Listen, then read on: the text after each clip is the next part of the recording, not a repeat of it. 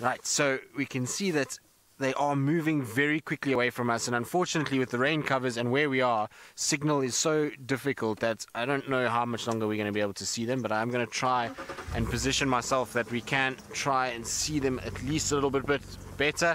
Hopefully the signal will stay, I will be able to get into a good position and we won't actually lose sight of them.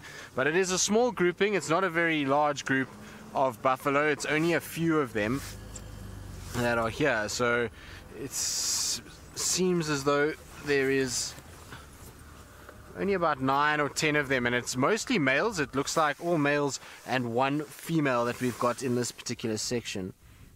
So interesting though, the thing is that the tracks for the Nkuhuma Pride are right behind these buffaloes, so they keep looking back over their shoulder. I wonder if they didn't bump into that pride during the day today and had a situation where they might have been chased already. Hopefully the Nkuhumas haven't grabbed one, because that would mean that they're going to be stationary.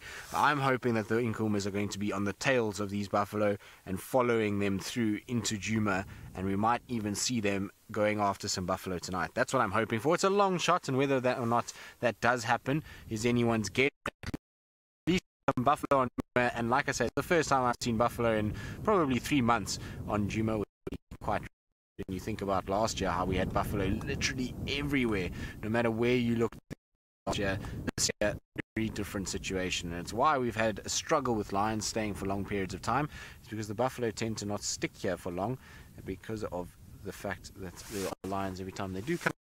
So just been no buffalo around.